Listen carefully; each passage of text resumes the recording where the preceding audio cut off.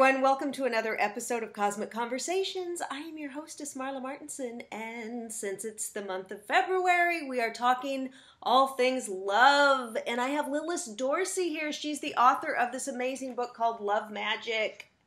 Love Magic, over 250 spells and potions for getting it, keeping it, and making it last. And she hails from many magical traditions, including Celtic, Afro-Caribbean, Native American spirituality. She is also a voodoo priestess. And Lilith has been doing successful magic since 1991, and she believes that a good ritual should be fun and innovative. And I totally agree. Welcome, Lilith! Oh, thank you so much for having me here. This is wonderful. Yay. This is so much fun. As a matchmaker, I love this book. It is so cute, you guys. I know. It's so cute. It's such a cute little size. I love that. It's a great size, and it's got all these great little depictions here, you know, little drawings and spells, and it's just so much fun. I mean, this is something you can refer to forever. So we're going to get into this. I wanted to ask about, first of all, what is voodoo? Because you're a voodoo priestess, and I'm not sure exactly the intricacies of it. So just give us a little overview. Yeah, I mean, I think there's a lot of misconceptions out there. Voodoo basically just means spirit or deity, and I belong to a New Orleans voodoo type spiritual tradition, even though I live here in Brooklyn. But basically, it's a religion of the ancestors, a religion of honoring your traditions and where you came from. I mean, I think it gets a bad reputation because it's very strong because of the history that it went through, because the people, you know, were enslaved, and that's how the tradition grew up. But, you know, it's not all scary and crazy like in the movies. It's very practical, and for us, it really involves a lot of sort of cooking and rituals and stuff like that to honor our ancestors and those who have gone before. Well, it sounds like witchcraft, how that also has a bad rap, you know, and it does. It's really just about nature. It's a nature-based religion. They don't believe in the devil. It's you know, about the threefold, you know, karma. You don't want to harm anyone, so it just, a lot of these things get a lot of mystery around it and fear. Yeah, definitely, I think. But if people really look into it, they see that it's something completely different and something that can really be joyful, I think, and respectful and honoring of traditions. Now, how did you get into voodoo? Well, I really wanted something for, you know, we're on the heels of the Women's March. I really wanted something for my daughters when they were little, something positive for them to have about women, about African-American traditions, you know. And so there wasn't anything out there. And, you know, I started out both as a filmmaker, and then I did a second undergrad and a second grad degree in anthropology. So I really wanted to find out the history of these religions and how they're practiced today. So that's what my research grew out of. Mm-hmm, that's fascinating. So it was brought from Africa to the South. Yeah, definitely. And then it mixed with some of the indigenous traditions, depending on where they were and the people that came in. You know, like in New Orleans, there were a lot of Irish people, so it mixed with some of the Irish traditions. You know, in Cuba, it mixed with some more of the Spanish traditions and the indigenous Cuban traditions. Yeah, the Santeria of Cuba. Yes. You also studied that. Yes. I don't have my higher initiations in Santo or in Lukumi, as they say, but I've been practicing it for, like 15 years now. Now, Santeria gets kind of a bad rap, too, about bad spells and stuff. It does. And I think because it had to be secret for so many years, you know, not just because it deals with things that people don't like to deal with, but because, you know, again, nobody wanted to say they were associated with these crazy people. So I think a lot of what makes the news is the more extreme cases that you get out there, you know, whereas, again, most people, their practices are probably pretty normal. Right, exactly. All right, so let's get into some how we can call in some love. So in your book, you talk about what people should do to get ready for love, because when you do some consultations for people, you say that sometimes they want what they want, and that might not be good for them. No, it's very true. I have a story. I call it the gotta have Pat story. And it was a friend of mine who, he just was obsessed with this person. And he went to every person, every practitioner he could find. He lit candles. He built an altar. And they ended up being together. But then they both died of AIDS shortly afterwards, you know. So just, to me, it just typifies, wow, you know, you can just be so hung up on someone. And the reality of it could really not be good for you. Right, and it's painful, and it doesn't leave us open to the right person coming in when you can see that that's No, not it what you doesn't. It right. doesn't. I think that, a lot of times when I see clients, they'll want what they want in the beginning, and then a month later they're tired of waiting, or they're looking somewhere else. And to me, that really means they are ready for something else and they should be looking elsewhere. So how can they get ready for love? So what's some of the things that you suggest?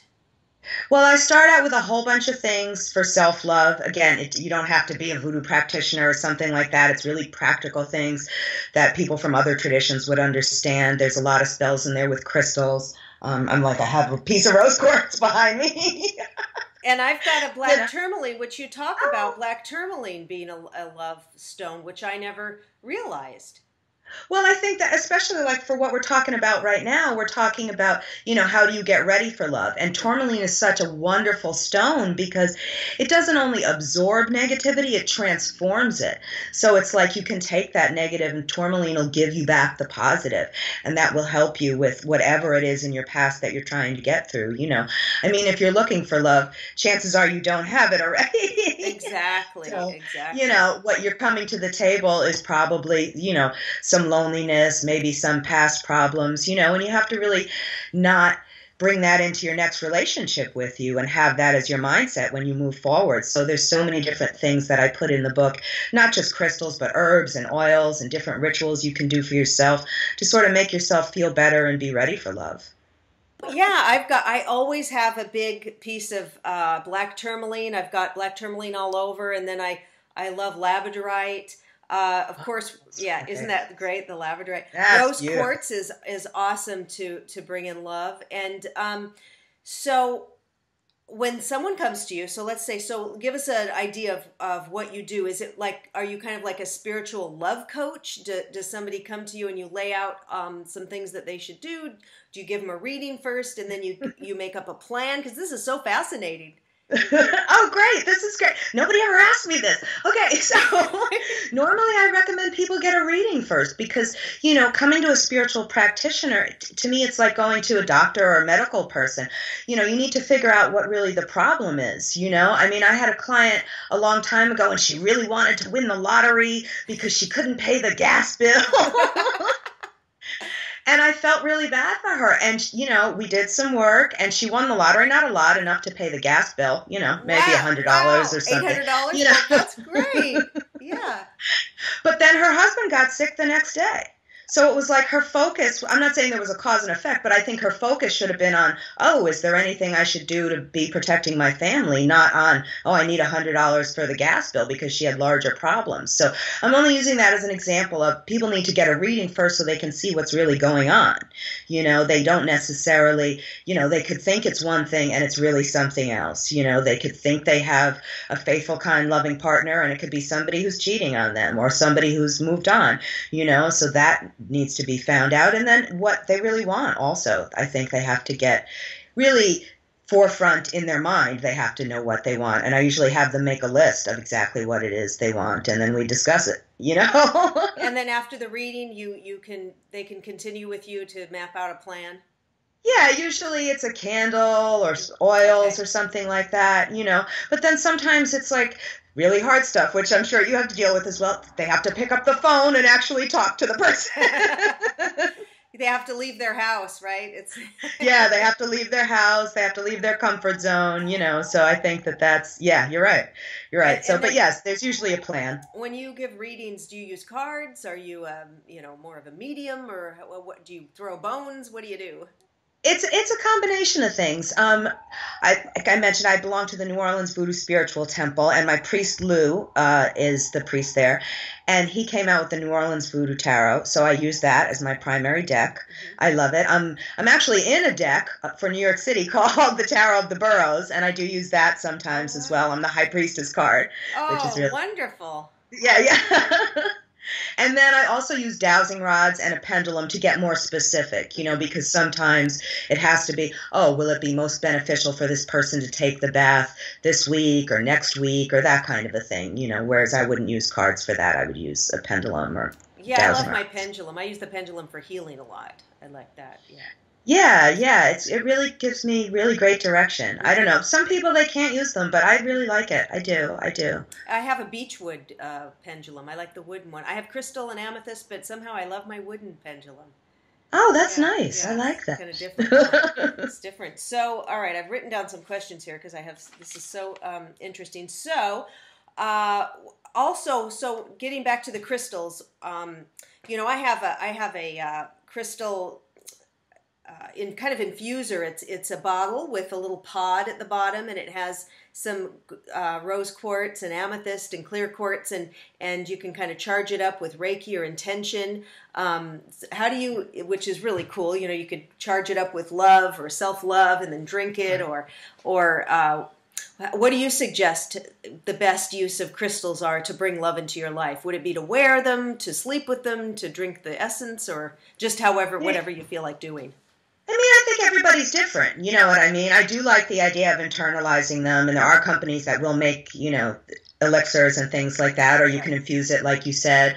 I mean, I think a lot, especially for love magic too, putting something under the bed is really great, because if you're sleeping alone, or if you're sleeping with a partner, if it's under the bed, it's there, you're there in the bed for 6 to 8 hours a night, so that way its energy can work on you. And you might be able to put a larger stone under the bed where you couldn't necessarily carry a larger stone with you all the time. Exactly. Yeah. I like to put those big stones under the bed. Well, speaking of the bed, there was one, what is that ginger, recipe for the Netherlands, the the ginger hot pants spell. The ginger hot pants spell. That was so cool. Tell us about that ginger hot pants spell. I love that ginger hot pants spell.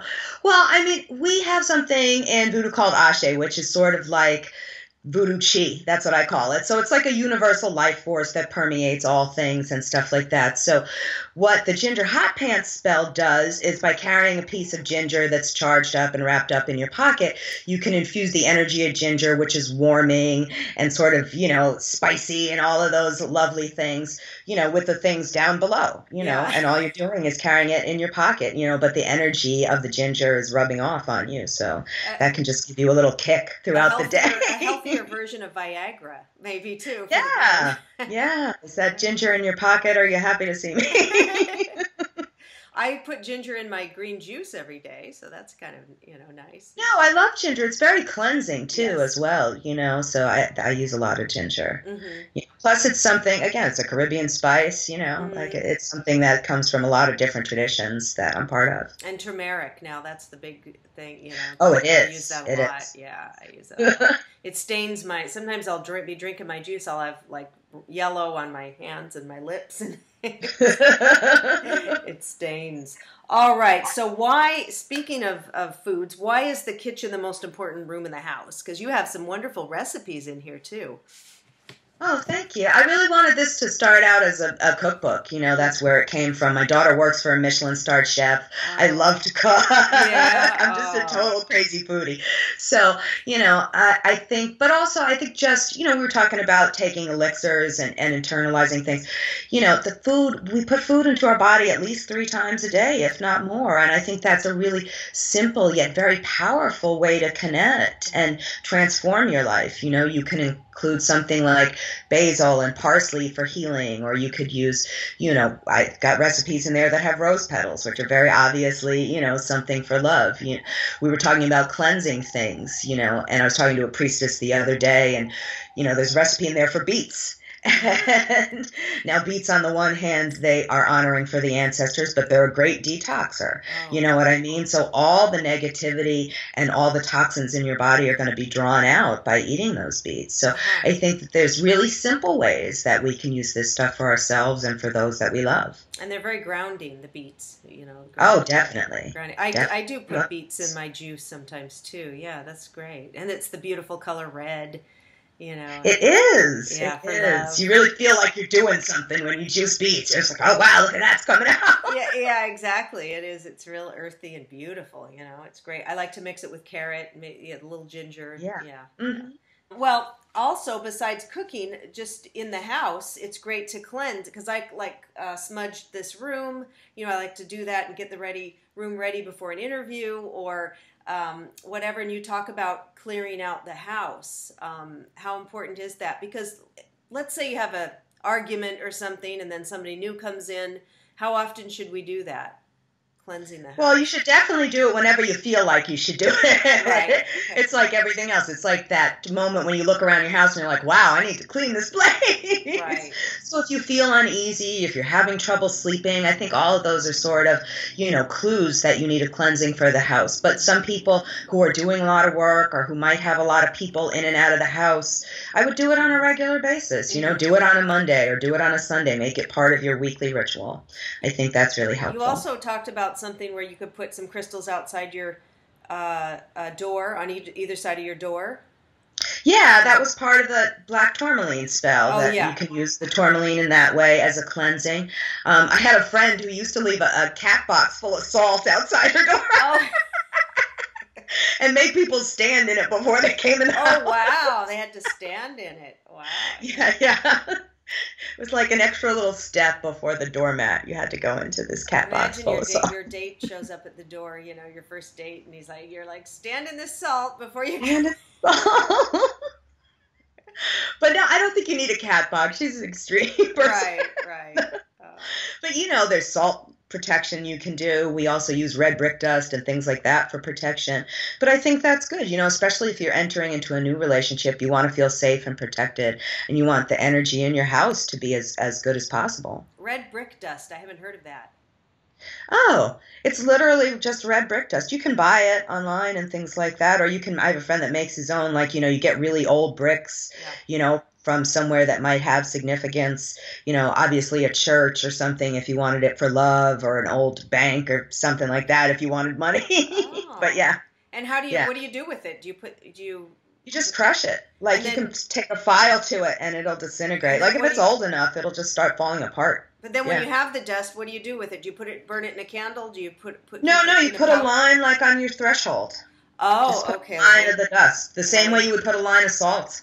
Oh, awesome. Well, I'm thinking of other little things you could do. Maybe you could sprinkle it in a candle spell or something. Now, all of these spells you've got, can people make up their own spells? I mean, as far as, I always think about that because I'm like, I'd like a spell for this or that. And do you think it would have the same power if you created your own? I think it does. I mean, I think someone would have to be guided by divination again. Usually when I work with a client, that's another reason I use the pendulum and things like that. It's like, oh, okay, well, here's the traditional spell for what I would want to do, but maybe I want to add lavender, or maybe I want to add a piece of amber because those are things that really resonate with me, or I think might resonate with the client. But I would still do divination just to check, just because I think that that's better than just going on intuition and making it up. It's like when you cook something in the kitchen. If you're not really used to cooking, then you got to really test it out and check and maybe ask somebody else if it tastes okay, but if you've done it for a long time and you want to just add something else, you know what might be good and what might be really horrible. Mm-hmm, exactly. And so what I keep hearing this lately, and I'm not sure. So Florida water. Tell us what Florida water is. Okay, Florida water. It's not water from Florida. Yeah. I was thinking, do I have to order that from Florida? Is it water from Florida? One of those swamps? It's a cologne. It's a specific kind of cologne that's been made by one major company since 1811. My old Sicilian grandmother used to use it. Peruvian shamans use it.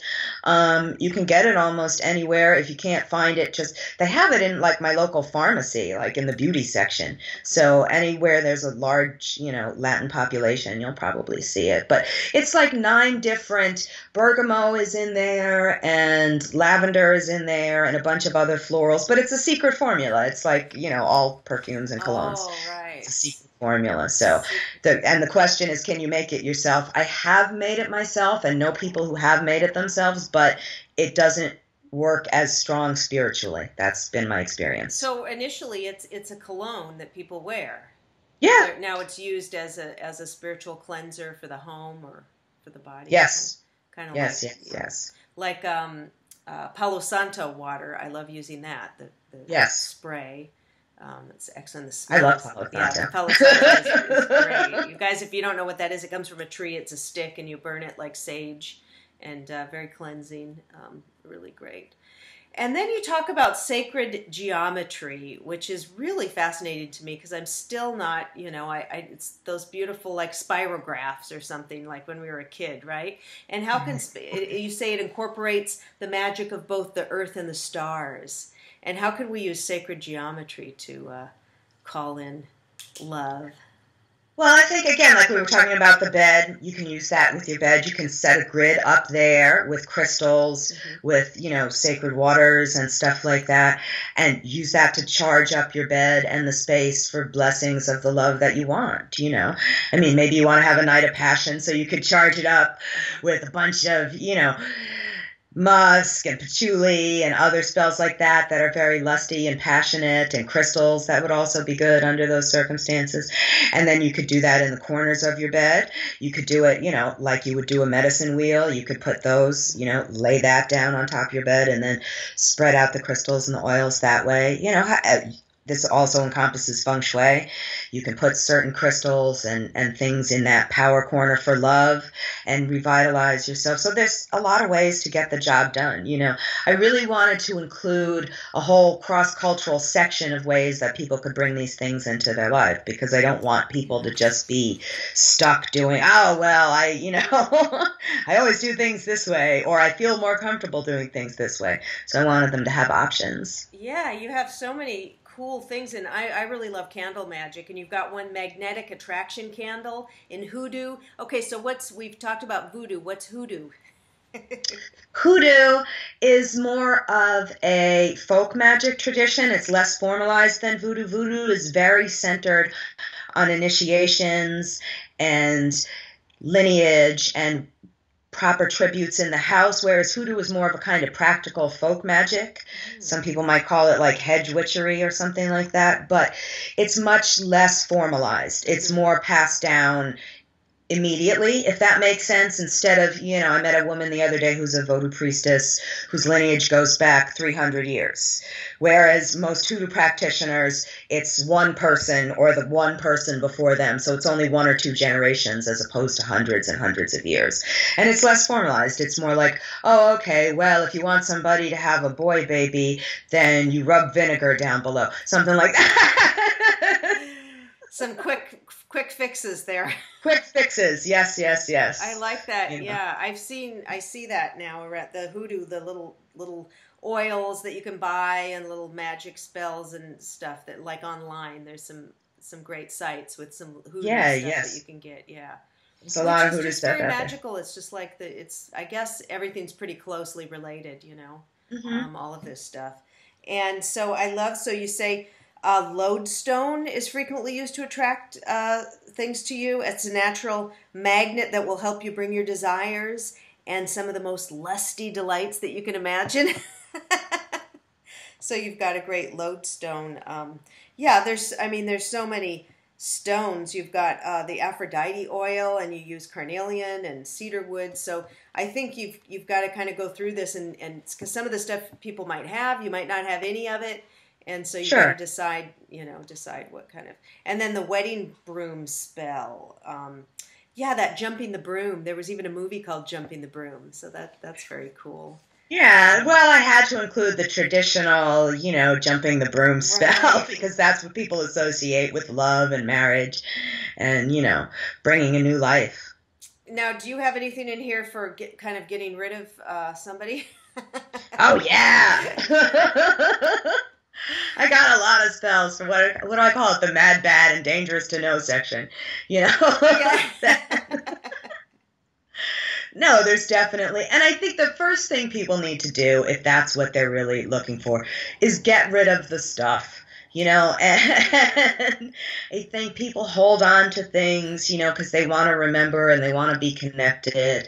And I think that can be really it can hold you back under certain circumstances, you know. So there's one spell in there which I think works more on a, you know, mental and emotional level, where you get two dolls, there's a Barbie doll spell, and you move them further and further apart as you separate from your person. So it's like you can process the fact that you're not together anymore and you're moving away from them, and then you can be ready to move on. Oh, that's awesome. And then it's kind of like cord cutting, you know, you cut the cords, Yes. you know, call in the angels and cut those cords, because we're energetically attached to people even after we've broken up.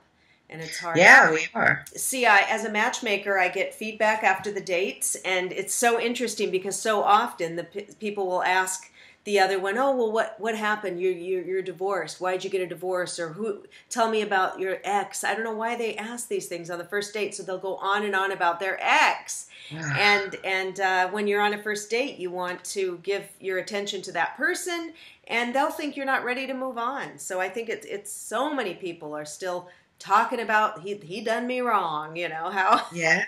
Yeah. It's true. So I think that's, and it's hard. So that this is designed to just have people process that, you know, on another level. Do you have any last tips for love for Valentine's Day for people? Love yourself. Yes, self-love. That's right. If you can't, sounds so cliche, right? But if we can't love ourselves, how can we love someone else? Yeah. I mean, and even if you are with someone, love yourself. You know what I mean? Make choices that are going to be loving to yourself and also loving to your partner. You know, I think that's how we can all grow. Yeah, I know that a lot of, you know, as a matchmaker, people will come to me with their list, and you'll say, make a list, you know, of the things that you want. Well, if you haven't done work on yourself or love yourself, then how are you going to get that list of that fabulous man or woman that has all these amazing qualities that you're not working on yourself, I think. So I think this book, Love Magic, will get you ready. Get you ready for love. Leave your comments, you guys, and let me know what you guys do to get ready for love, what you need to work through. And Lilith, thank you so much. And all of her links are below, so you can connect with Lilith, and the link to the wonderful book. And I appreciate you coming by and giving all your wonderful love magic tips. Oh, thank you so much. This was great. Love to everybody. Yeah.